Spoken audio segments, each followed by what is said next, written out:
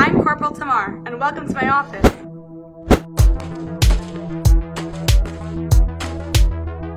I'm responsible for teaching combat soldiers everything about their gun and how to use it the best way possible. I'll start in a classroom, teaching soldiers one-on-one lessons exactly how their gun works, where their gun is from, how to take it apart and put it back together.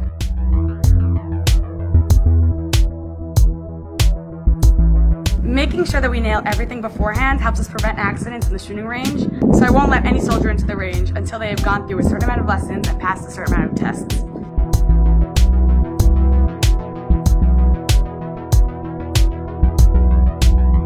Above all, the safety precautions that we take here in the shooting range instill a value of life in our soldiers, that they know that any time that they use their weapon, they're using it to defend the state of Israel and its citizens.